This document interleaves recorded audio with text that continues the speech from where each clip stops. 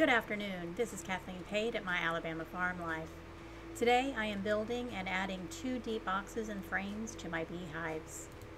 Last week I checked on my hives to see how busy my bees have been and discovered that they were running out of room and it was time to expand the hive as soon as possible.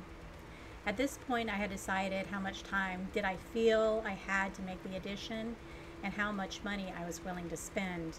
I could order another full hive from Hoover Hives, but when I looked at the shipping estimation times, I decided that that was really too much time that I'd be waiting around just for the hive to ship. My bees are very busy. Everything is in bloom right now. I've got roses and honeysuckle, and I just noticed that the privet hedges are starting to bloom. I do not want to miss out on any honey that my bees could make right now. So I made the decision to go to my local hive supply store in Birmingham. So Saturday morning, Eleanor and I drove to Foxhound Bee Supply and we purchased 2 unfinished 10 deep boxes and 20 deep frames. Now it's time to get these boxes and frames put together and added to my hives.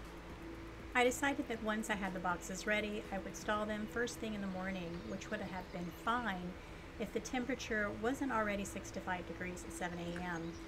And being a confessed firebug, I do not know why I refused to learn how to use my smoker, but I chose not to.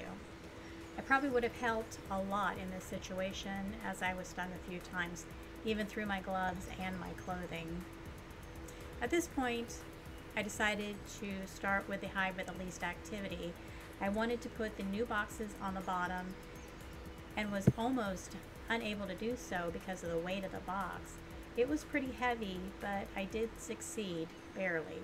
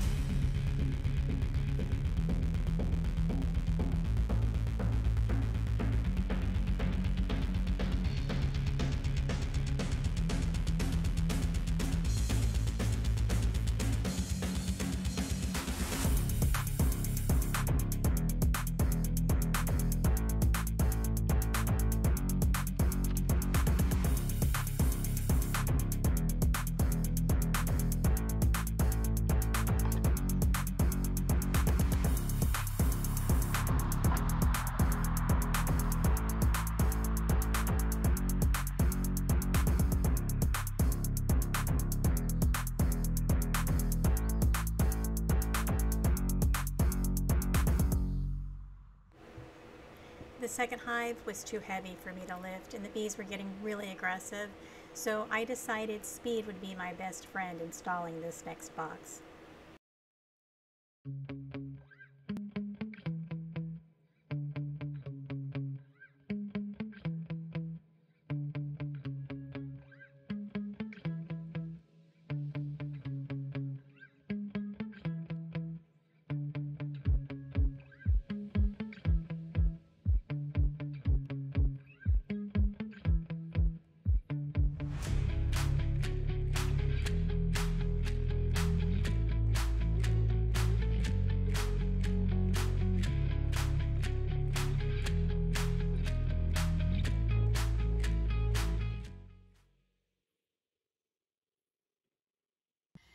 Well, I got bit a couple of times, but I got it done.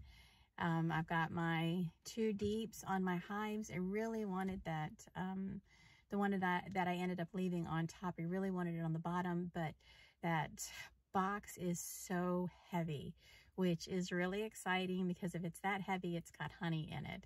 But I'm not going to mess with it. They'll figure it out. They were already building up into the top frame, or that top piece that covers there on the top. They had already been building up. It had wax all over it, so I know that in no time they're going to be building up into that deep.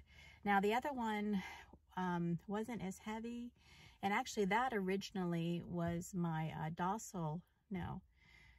that originally was my wild hive, and they didn't have any honey when I put them in, but the other one did. So they were still really active, but they're nowhere near as wild as what they were when I first put them in. It's my docile hive that is just off the chain. So, oh my goodness, I thought I got up early enough, but I didn't. They were just wild. But I got it done, and I've got both my deeps. Hopefully that will fix the bearding problem that I'm having. And it's also the 1st of May, and I'm hoping that maybe if there is any swarms out here of wild bees, I'll be able to catch them. But that'll be another video. So you guys have a great day and be blessed.